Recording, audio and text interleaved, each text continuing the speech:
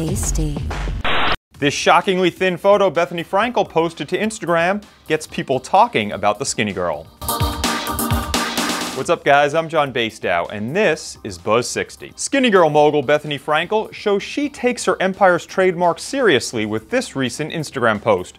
Posing in a bikini next to a classic Ferrari, the car, however, is the last thing most Twitter and Instagram users noticed. While PK Curzon thought the failed talk show host looked smoking hot, most other comments weren't so kind. This Instagrammer wrote, "She is way too skinny. She looks sick."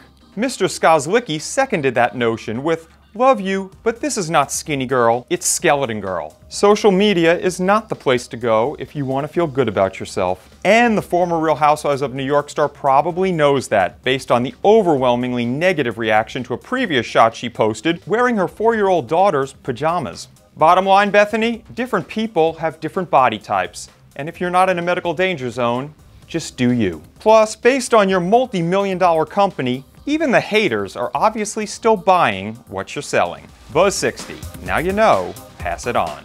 You're watching New Media Stew with John Basedow, who is gone with the wind. Fabulous, darling. Did you do it yet? Did you do it?